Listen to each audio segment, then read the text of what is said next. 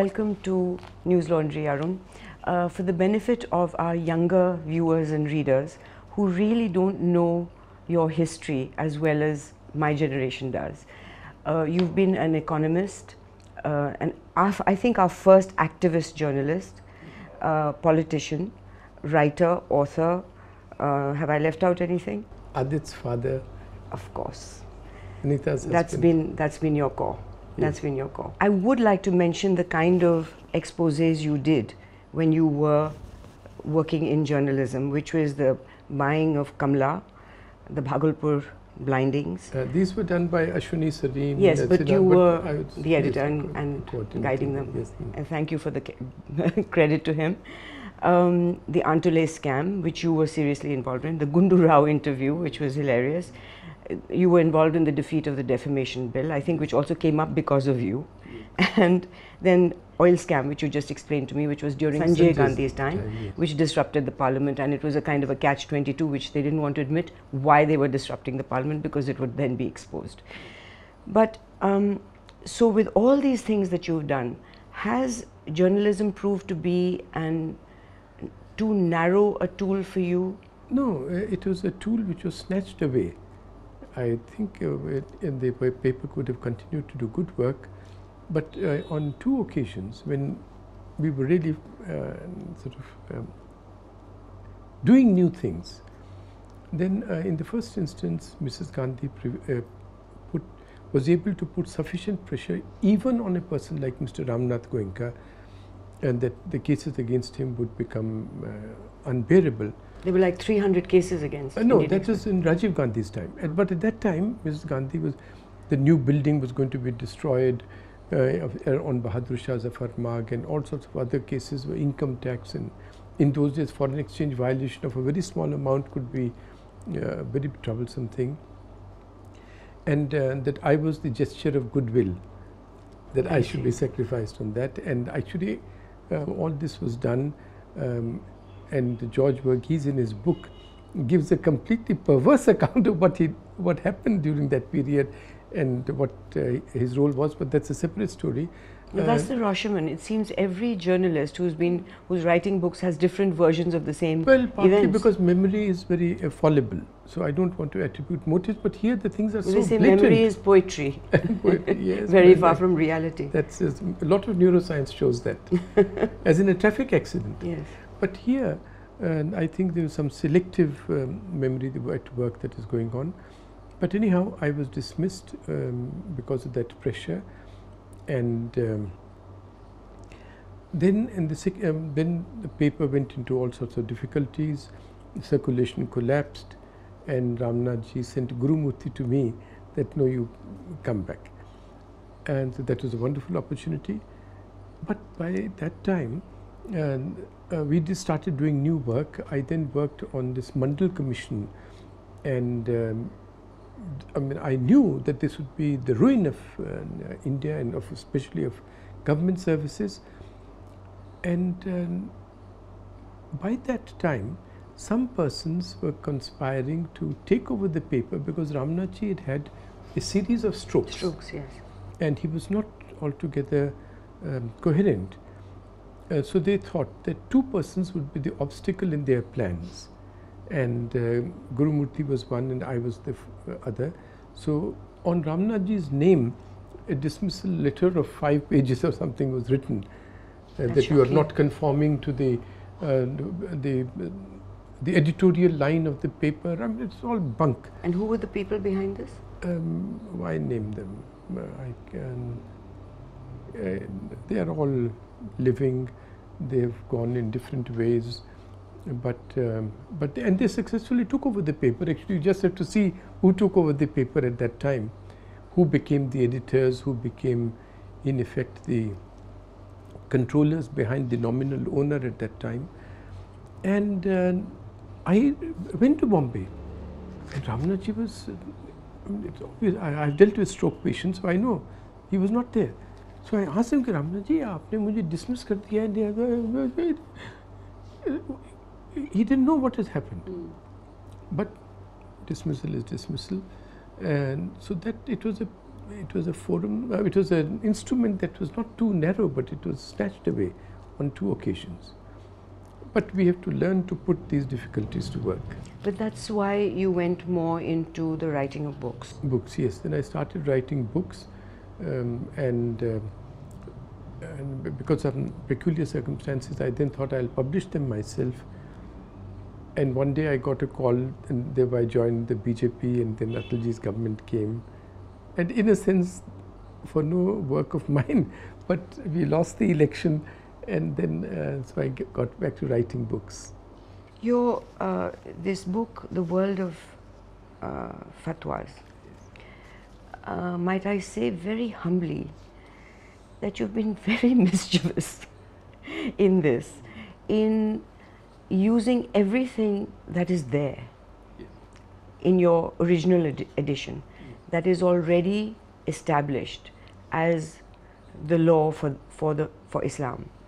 So there is no invention, but in some sense you've used all that information against them to expose how, one, unfair, how it supports inequality in every way, and how rigid and dogmatic it is to exclude any development of future intellectual thought or evolution to today's times. So, would you say that you have been mischievous in this? No, you show me another fatwa which you would approve of. I couldn't, I was cringing. Yes, therefore, and you see there are several points in this. I think they are very important issues that you have raised. First, the book was originally written in the mid-1990s. At that time, as you know, Sharia was a very important debating point, because they said in the Shah Banu case that no, the Sharia does not allow the payment of. That lady was 73 years old. And she was getting what, 500 rupees? No, 120 rupees, and she had borne 4 children. She was 73. Her husband was a prosperous lawyer, and he said that he cannot pay that 120 rupees or whatever because it is against Islam. And Rajiv Gandhi, advised by 2 ministers, went along with that and passed a ruinous bill. So that was the continuation or the birth of serious vote bank politics. And I then I had taken interest in that controversy, read up all on the Sharia, and what is this Women Islam Marriages Act I had gone into. The clauses, it's a British act, and the clauses were modified to appease Jinnah, who did not want his properties to go to X but wanted them to go to Y. That is how the clauses were made. I reconstructed all that from files in our National Archives. But naturally the controversy continued, and by that time I had become deeply interested in Sharia. So what Sharia can be from the Quran, it can be from the Hadiths, which are accounts of the Prophet. You know, Madhu met X who says that Arun was there, and Arun says, so from a lineage of 20 persons, you will say this is what the Prophet did in a circumstance, and that becomes the law. And ulemas are then they interpret it to their own diktats. So what do the ulama say? That's the fatwa. So I then started studying the fatwas. I did not find a single study of the fatwas anywhere in the world. So I took the 6 great authorities who had been issuing fatwas for about 100 years in India. I probably sat with 4 translators who would read out. We read about 18,000 pages, and this book was the result of that. Now when HarperCollins asked me to update the book, I then looked up the fatwas now. You seriously updated it? You went on the net? Yes. You went on the Deoband site? Yes. Got all the embarrassing questions and answers? No. These are the only questions and answers. I know, but they're so... Yes, but so that is why one should read them. My point is, it is very necessary to understand not Islam in the abstract, not the life of the Prophet, not the Quran only. And how people say that it's a book of peace. Yes. So the point would be, what is the mind of the ulama that in a sense sets the discourse and pattern of living in Islamic communities, and what is the mind they want to create in the community.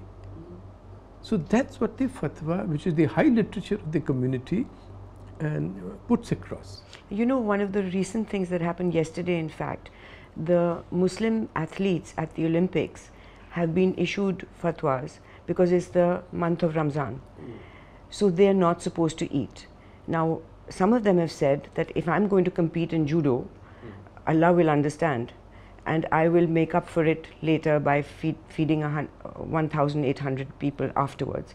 Some of them are really not eating, and the explanation for that is that what you're doing is recreation out of choice. There is no permission to do anything for recreation in the Quran. So it is of your choice. There is no need for you to do it. Whereas Ramzan has been, the law has been written in the Quran, so you should follow that. Yes. So what we're looking at is a trapped population Yes. all over the world, Right. trapped in a situation where they are not sometimes, very often asked to do the most unreasonable things, as in your book, the Yes. examples that you give, and in the update. Yes. It makes, I think, what one reads, and I put myself in their position, it makes life hell. It is. It's impossible. I mean, many of the things are so ludicrous that one cannot obey them. But you know, there's a very interesting point. What does the liberal say? Or what does the politically correct liberal say when you bring up, "Arey, look at this"? He will say, "But who obeys the fatwas?" Arey, I can say, who reads the fatwas? But the question is, we are a few persons in this room, or your viewers, how many of them read Supreme Court judgments? But if there is a dispute, that is the law. So this is the law in action. And you people say, "Oh, we don't have to obey them," but then why ask for them? Well, some of the things are so strange, like you say one word of talaq, and then the woman enters this Yes. area of time of purity, and then this gentleman has emailed a question that if I show my private parts to No, that I did show them on Skype. yes, The new and technology. she showed her breast on Skype. Yes. So does that mean that we are now impure? No, not only impure. No, that have we to begin the cycle again? Do we start again? Because, or have we to get married again? Because you see, there's a big technical point on remarriage. Supposing a husband divorces his wife, let's say in fury, but the divorce is there. Now he repents and says, "No, I didn't mean it. We are married again." No. She must be married first to another person, and that marriage must be consummated. And then that new husband must divorce her, then this fellow can remarry her. There's a Maulvi here who was caught because he made this a business.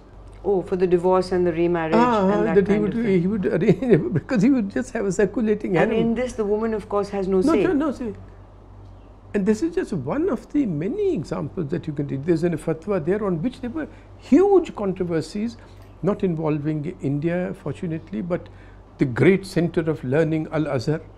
The head of their hadith department, not a small authority, he issued a fatwa. You see, you cannot, the rule is that a lady cannot be with persons who are not her relatives. Oh God, that's such a horror story, Arun. Yeah, really, such an amusing story. It's a horror story. Yes. That then the only way they could justify it is if the men had to suckle the breast of the woman who was working, so then she became their mother. Mother, yes.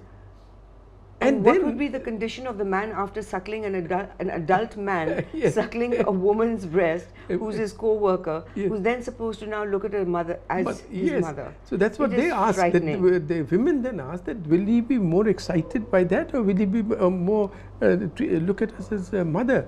And then further controversies arose from that. They also threatened that then my driver who drives me, since you don't allow us to drive, then my driver has to suckle my breast in order to sit in the same car. Yes, exactly. So many things went on. And then could the milk be extracted in a tube and then given, or has it to be suckled? So the fellow said, no, it must be done. And these are the greatest authorities. And they have no knowledge of a woman's functioning, because if you're not pregnant or haven't just delivered, I mean not pregnant, if you haven't just delivered, How are you going to invent this? Yes, and the women said that these Maulvis don't know us, our biology even. So but that's the great authority. I'll tell you that very gentleman, that one of the persons around whom this whole controversy came here, visited India, and he was greeted, and his photographs in the papers as the great authority from Saudi Arabia who's come here, and he's the head of the the Grand Mosque and so on. But actually that's the type of person who's issuing these fatwas. We don't know who they are. And on the other, these are amusing examples, but there are dangerous examples. And all this literature I got just by going to Jama Masjid. You can come with me now and you will find these gilded volumes lying there. And people say, who reads them? That's the high literature that's being sold there. That's not the point, whether who reads them. But why do you think there hasn't been such a strong reaction to you? One interesting reaction. You know, I was once for a lecture in Hyderabad, and I was staying in a rest house. It was a government rest house, and the person there came and said, "Kid, you kuch Muslim students aapse milne aaye." I thought, God, is there going to be a problem now? You know, मैंने कहा कितने हैं? कहते you 20-30 हैं. I thought I'd be beaten up. Yeah. So with great hesitation, but what to do? So I went out, and it turned out that they had come. They said, "We've come to thank you." Thank me? Why? He said, कि हमने आपकी किताब पढ़ी है, हम अपने मौलवी साहब से हमेशा पूछते हैं कि क्या ये लिखा है फतवा में, और वो उसका उत्तर नहीं दे सकते, तो हम इसको रिफॉर्म के लिए यूज कर रहे हैं. We are a group like this. Well, almost all religions have gone through reformation, including Hinduism with Arya Samajis and Christianity. But and this one has, and there's a very interesting point. Stuck. Well, that's one point. The other point is, please remember that whenever the reformers spoke up, the thing was it is causing offense. All reform causes offense because the tekedars are offended. That will undermine their point. Yes. And second, that every community has developed. The communists had developed. If you wrote something critical about the Soviet Union, they said it's a World Bank agent. Now, if a communist person who had been a communist himself wrote, let us say Milovan Djilas, these great dissenters, they said, oh, but he's crossed the barricades. Okay. So either way, he's a kafir, and therefore we don't have to take him seriously. Now, unfortunately, as you rightly said, Islam has got stuck there, and eventually it will be the progress of other communities which will then lead to self-reflection. Well, you have mentioned that in your book, that instead of whining and complaining, which is similar to what Moynihan said about the blacks, similar to what Reagan also said, and funnily enough what Obama said during his election campaign, that we have to stop blaming other people and educate ourselves, get in with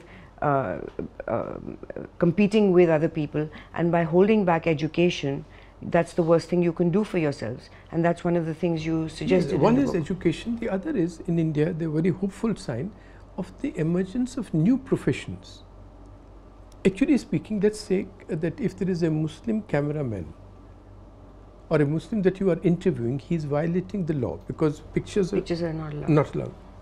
But it's a new profession. And similarly, in films, we have very good stars who happen to be Muslims.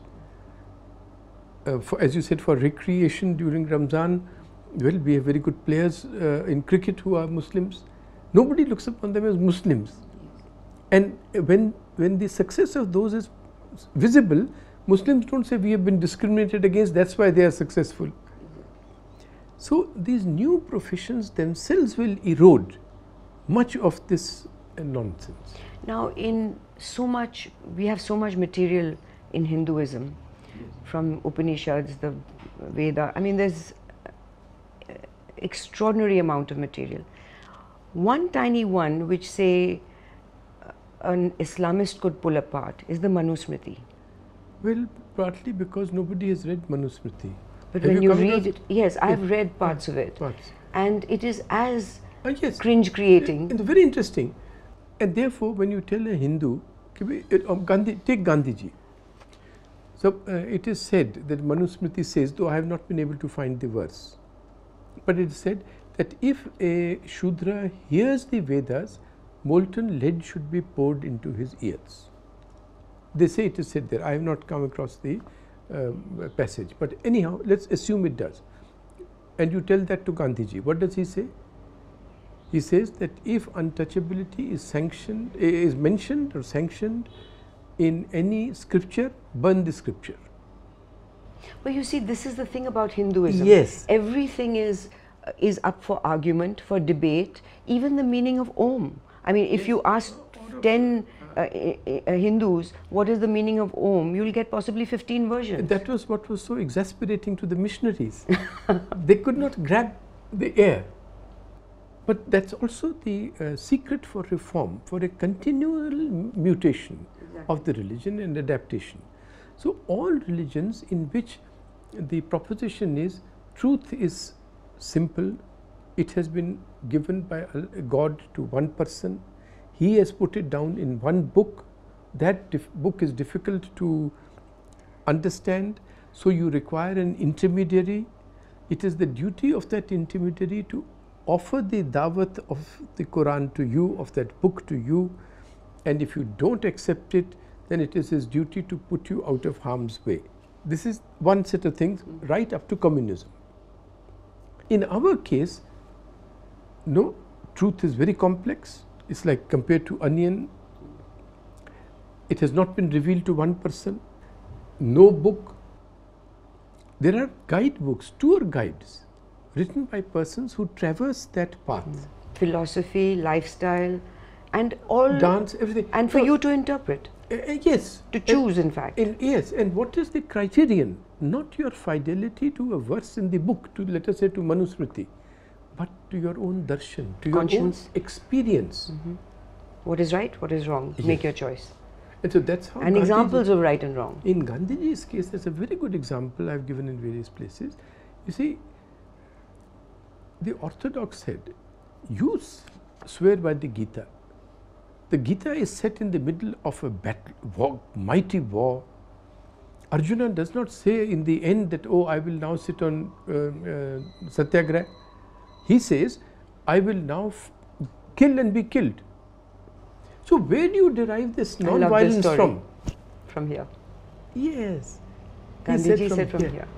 Yes. That's what Hinduism is about. And he said that this is what I have written in Anishakti Yoga is the unremitting, is the result of the unremitting effort to live the Gita in my life. Now, you have written that when such ideologies take up arms, they have to be defeated, and defeated decisively by arms. But that is never enough. Two further things are necessary. The ideology must be defeated by ideology. But can it be defeated by ideology or rational, ideological argument or rational argument when it brooks no argument? That's a good point. Therefore, firstly, I mean, Islam's nature is faith, blind faith and obedience. But you see, if we abstract from Islam for a moment, think of communism. It does not today attract that kind of emotion. Therefore, we can consider it more dispassionately. Communism had to be defeated decisively, not militarily necessarily, but in every way, that it just collapsed. Then everybody now, nobody even tries to rationalize communism. Similarly, but the ideological struggle at that time of, yes, communism was also resistant to all new thought, to all argument, to all evidence. The Indian communists were justifying the massacres of Stalin and of Mao. But it was very necessary to continue that process of dialogue, of going on putting forward evidence and argument, and then hope, and then be confident actually that you will be vindicated by time. That is what happened. Well, hopefully there are more young Muslims like the young men who came to meet you, yes, who would then be able to. There are, you know, this Harsan Ali, this lady, everywhere. If you go to the internet, you will find a Freedom Org, an organization, some Sinai or Sani. They have several scholars who are writing, Ibn Waraq, these people are writing as Muslims about the Quran, very scholarly material, and they are pointing out all this out. And there is no other way, they are just denounced, they are excommunicated. But the internet and other media now are so impersonal that you can't locate the man. I want you to look at the graph of Hinduism in a sort of quick way. Before Ayodhya, the perception of the Hindu man particularly was of a very passive individual. There were jokes in other communities about Hindu ko थप्पड़ लगाओ तो he'll say एक बार और लगाओ फिर मैं बताऊंगा, then फिर एक बार और लगाओ फिर एक बार बताऊं, and we were known as a passive community. After the Yath Yatra, which L.K. Advani undertook, and the destruction of the Dhancha, the Babri Masjid, whatever, there emerged a more aggressive Indian. Do you think, and there was a lot of violence, do you think we could have gotten to that self-confident Hindu without that kind of mindless aggression and violence? Actually it was the aspiration of a person like Swami Vivekananda. He wrote that I want somebody with a Hindu soul but an Islamic body. I want the Hindus to be that way. That aggressiveness, okay, that self-confidence. Yes, that was very important in Vivekananda's case.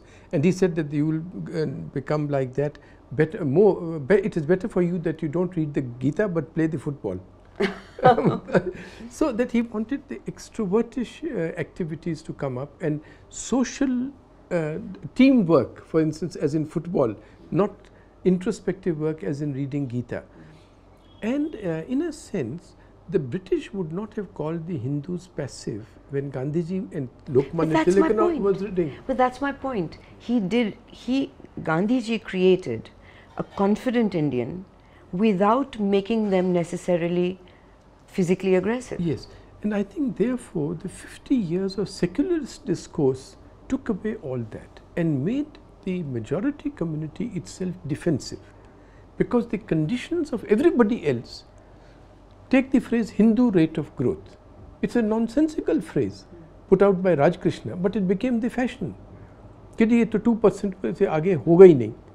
अच्छा, when the country started growing at 9 or 10%, on Sachar Committee's report, the Muslims were not growing. So it was only the Hindus who were growing. Did anybody say that this 9% rate of growth is the Hindu rate of growth? No. It is the secularist discourse which and actually what's happening in Europe and America now, we can call it the Christian rate of growth. Nobody calls it that. Yeah. So it was this perversity and the caving in of the state to Bhindranwale, to this Shahabuddin on Rushdie, to this Shah Bano business. It was this caving in which then legitimized the Ayodhya movement. You said so you cannot say that it was only one aggressive leader who made India, the Indian Hindu confident. It was the bending of the state which alarmed the majority of the country, and they said this is terrible, it must stop, and Ayodhya became the symbol of that. And Madhu, I'll tell you something.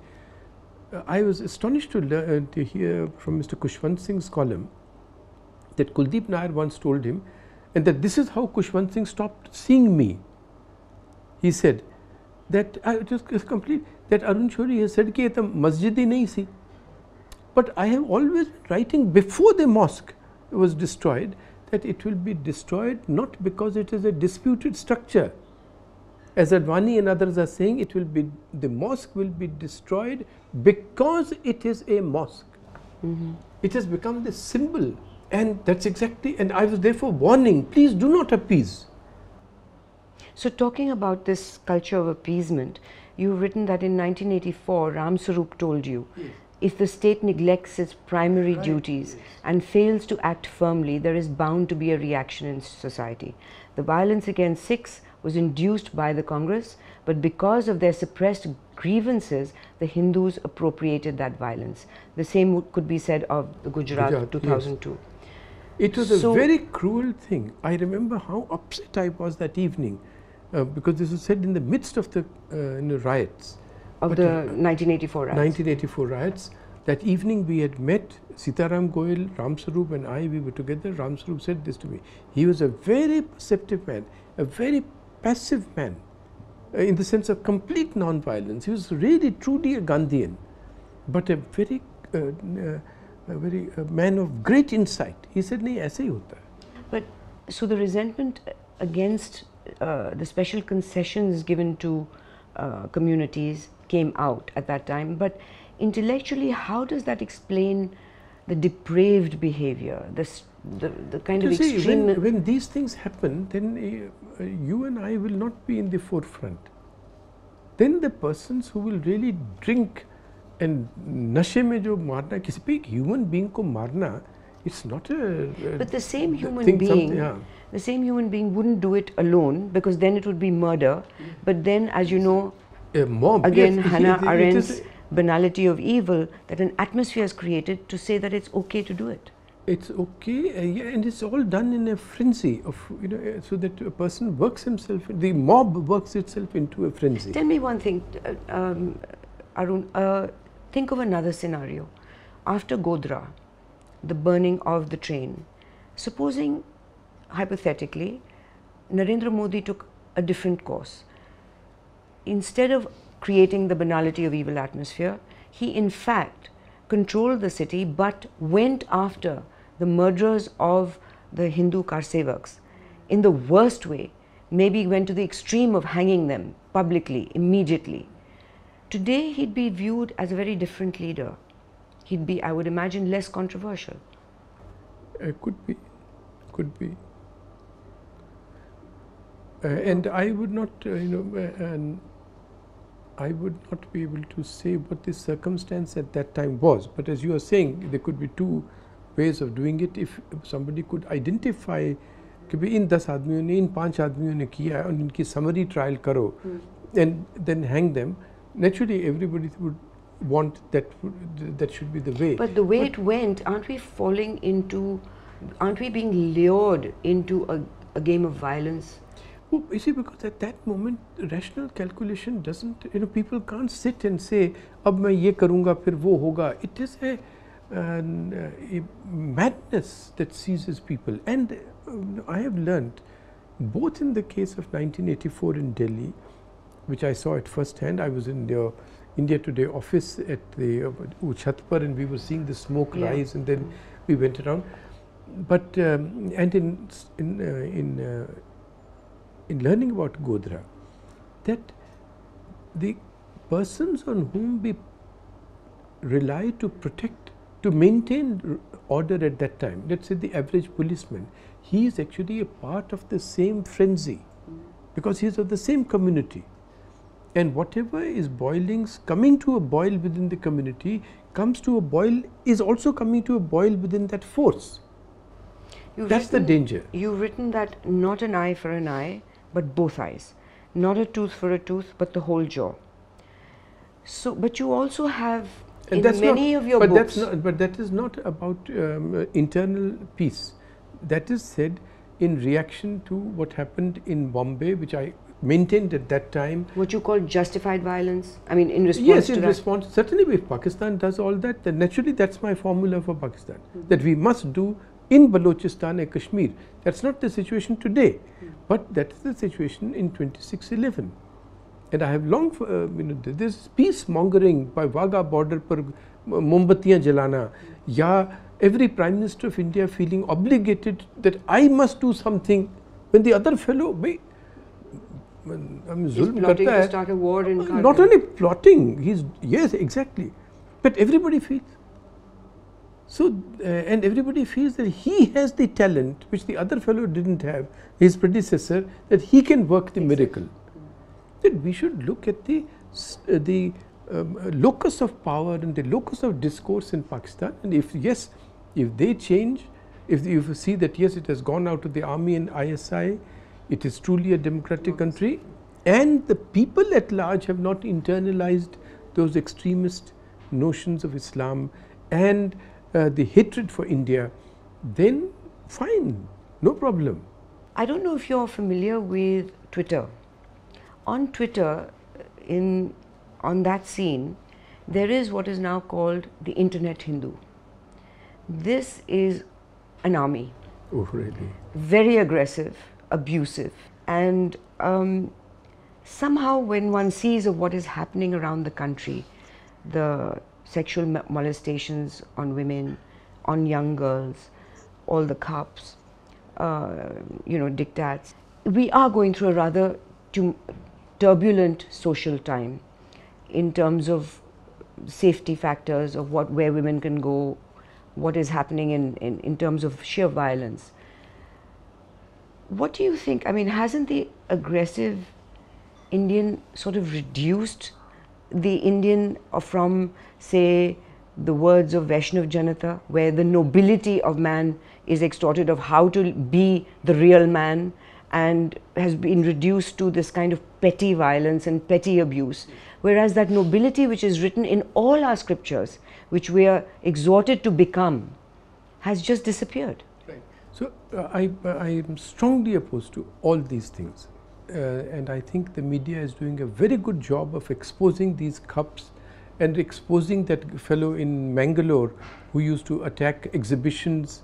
He was taking money for that. So that is not, those fellows are giving Hinduism a bad name, and we must, even from the purely religious point of view, treat them as persons who are in effect, not trying to, in effect undermining Hinduism. On the other hand, I also feel that those fellows must be treated as common criminals. You know, if you molest a lady, if you, in the name of honor of a panchayat, they are criminals. We say this about honor killings in Pakistan. If they happen in India, then we are the same as them. So I would treat them with a very strong hand of the law, and really, and I would justify it as not just as a liberal, but as a person who says that this is against our traditions, and we must preserve our traditions in this manner of tolerance, of openness. I mean, what did we gain? I mean, I can say many things about Hussein's paintings, but in the end, everybody who was trying to be a big fellow should really reflect on the fact that a good artist, certainly a very good and humble man, usko bahar nikal kar humne kya paya? No, but Arun, I do have a question on that.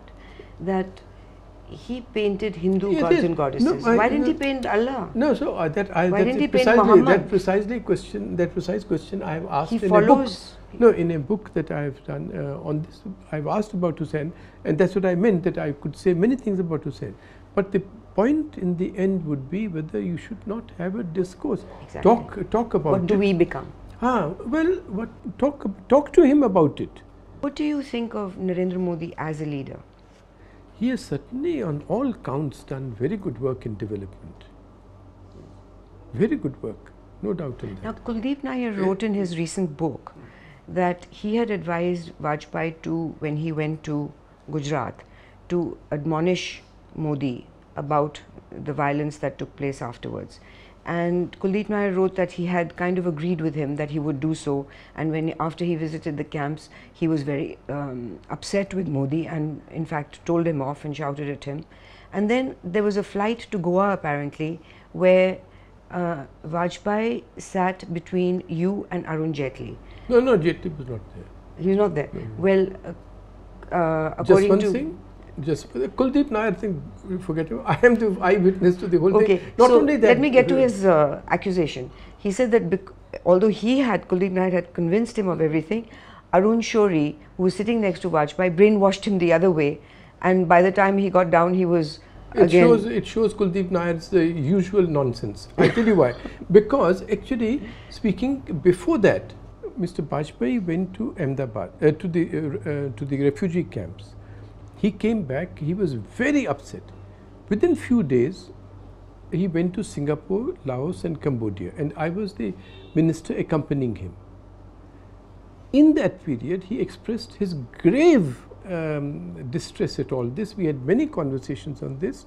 I've narrated them earlier in public, and the idea was that he would ring up Advaniji that before I come back, Narendra Modi should have resigned. That did not happen. He did not call. Then I got a call saying कि भाई अब आके एकदम वो गोवा में national executive की meeting है and you should you have to accompany him on the plane. तो क्योंकि अडवाणी जी भी वहाँ होंगे तो मोदी का मैटर सेटल कर लेना चाहिए.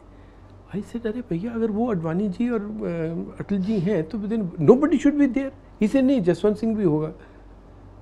No you must go and bring up the subject. But why won't they talk? He said, they won't talk, man. You go. So Advani ji, Atal ji, Jaswant Singh and me, and it was a 2-hour flight. And in that flight, there is no doubt that it was decided that two things, there would be two changes, and Advani ji would communicate these. The president of the BJP at that time, Mr. J. Krishnamurthy, kya naam tha? Who was a law minister, also a very fine person, he would resign and Venkaiah Naidu will become the president, and Advani ji would inform Narendra Modi that he has to step down. That actually happened. In the evening meeting, He was told.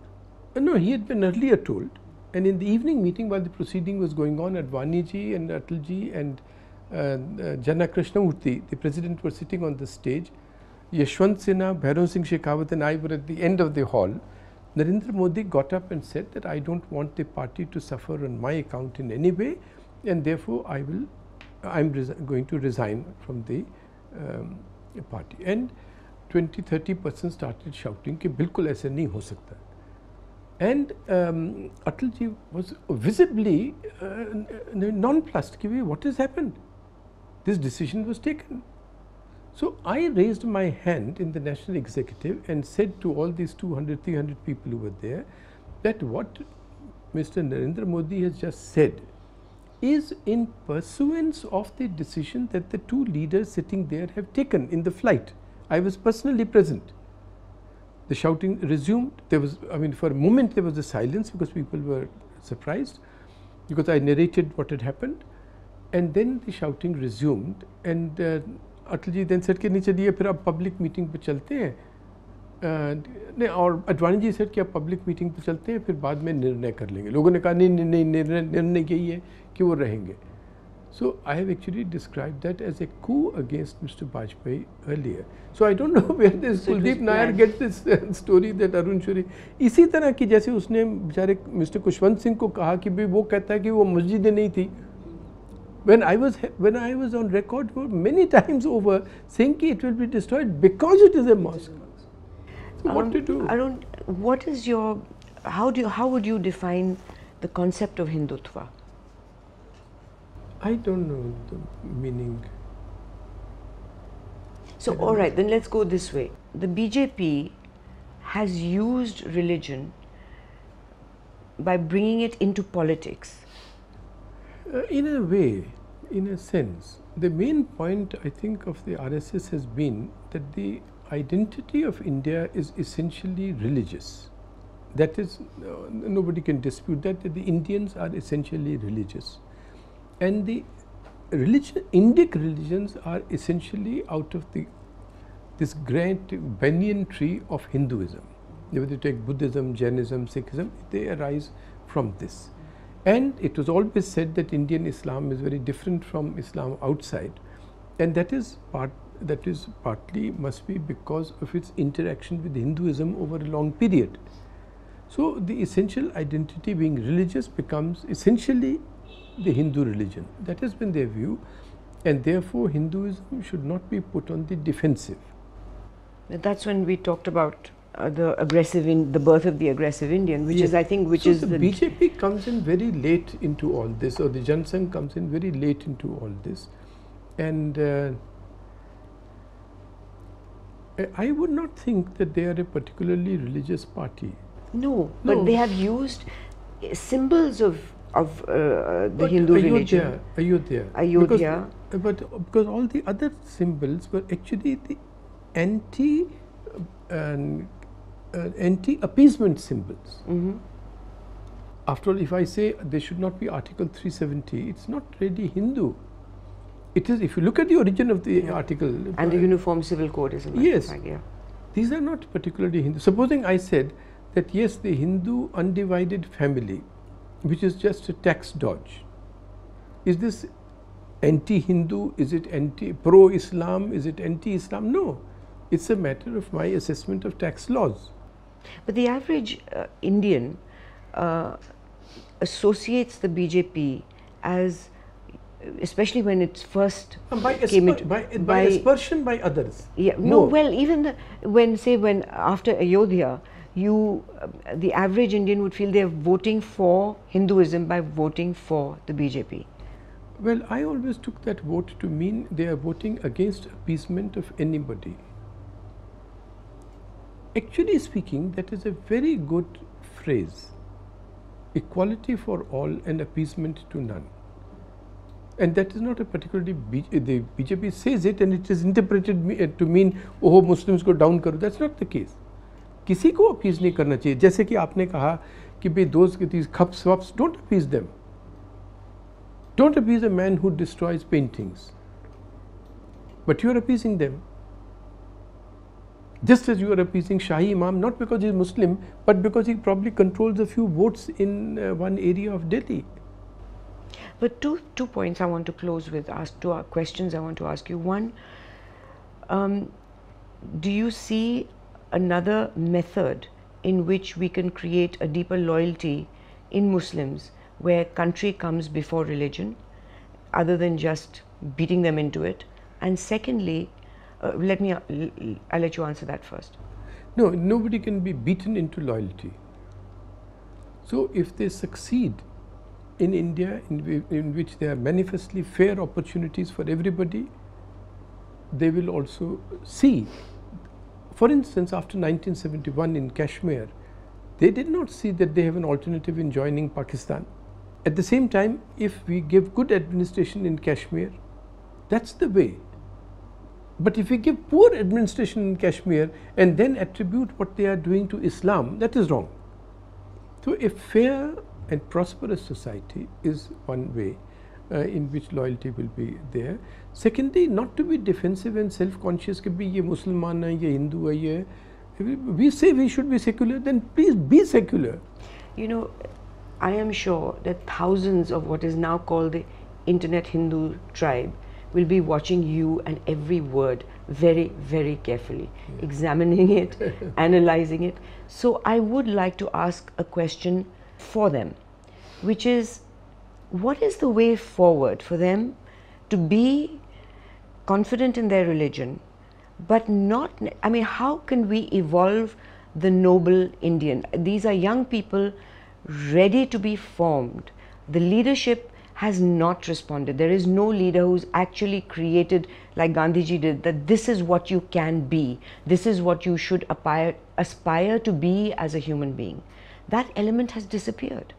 Yes. As far as basing themselves in religion, if we are talking of that, not what they should be doing in general, it is not necessary to abuse anybody.